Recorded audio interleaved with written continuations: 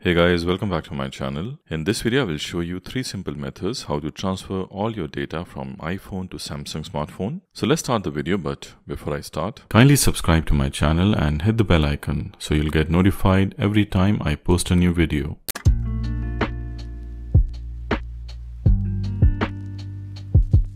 All you need to do is install Smart Switch application on your Samsung smartphone. Usually it's an inbuilt application, but if it's not there, then install it from the Play Store. Once installed, click on Continue. Click on Allow Permissions. You will get an option to send the data or receive it. I will choose the option of receive it. You get 3 options. You can transfer from old Galaxy device, a Windows smartphone or iPhone. I will choose the option of iPhone. Now you can use a compatible Lightning to USB-C cable here to transfer the data. And I will say this is by far the best and the fastest way to transfer. So let's connect it with USB-C to Lightning cable. You will see a prompt of Trust on iPhone. Click on Trust and put in your passcode. Now click on Next on Samsung. Here you can choose what all you can transfer. If you like to skip anything, you can do so. Once your selection is done, click Transfer and the process will start.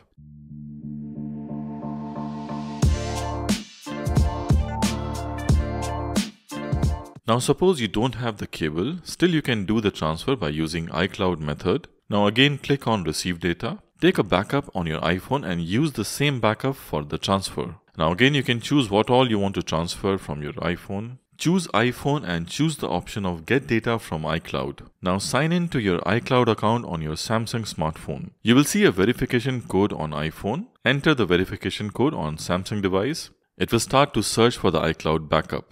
Just make sure that Find My iPhone is turned off on your iPhone, and you can also turn off iMessages. You can remove the iMessage and other application you don't want to transfer. On your Samsung smartphone, choose what all you need to transfer and then click on Transfer. Go to home screen, pull down the notification tray and here it is.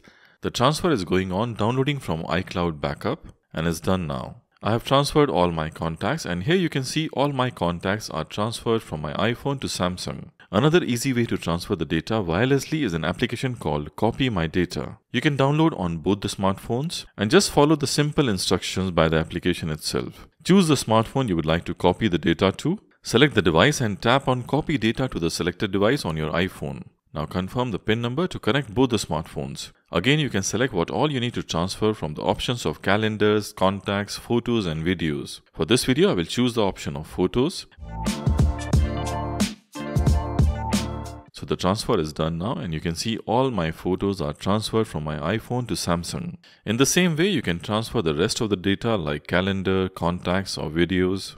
Only WhatsApp chat is one thing which is difficult to transfer between iPhone and Samsung. But there is an easy method of transferring all your WhatsApp data. You can click over here to see that video. So that's it for this video guys. I hope you enjoyed this video. If you like this video, kindly hit the thumbs up and subscribe if you haven't. Also, you can write me in the comments below if you face any difficulty while doing the transfer. See you all soon in my next video. Till then, goodbye, peace and blessings.